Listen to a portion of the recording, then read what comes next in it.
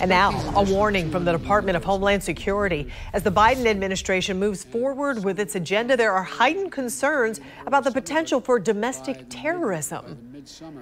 Tonight, we're learning more about the bulletin warning and what that means to each of us. Yeah, we spoke to someone with top security experience about what to do. It seems like a long time since we've had terrorism warnings in the U.S., but this scene 3 weeks ago played a part in an alert issued by the Department of Homeland Security.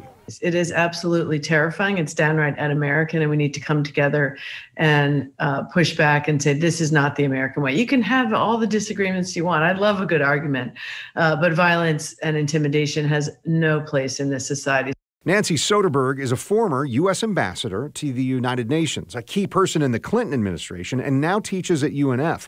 Homeland Security officials pointed to a, quote, heightened threat environment across the United States that it believes will persist in the weeks since President Biden took office. The department says it consulted with law enforcement and intelligence agencies before issuing the alert about the potential for homegrown violent extremism. I think right now it's just a weird time, and a new administration is taking office in Washington. There's still those who question the election a couple of months ago, and it's really time to come together, support a new president, and stop threatening each other. I asked the ambassador about how each of us should behave when there's a warning like this and what to watch for. We need to take it very seriously. If you see something, say something. I think the average person is not at risk, but our leaders certainly are. And we just need to lower the temperature and take a breath and say, we are not at war among ourselves. Ambassador Soderberg served as the third-ranking official in the National Security Council at the White House in the 90s.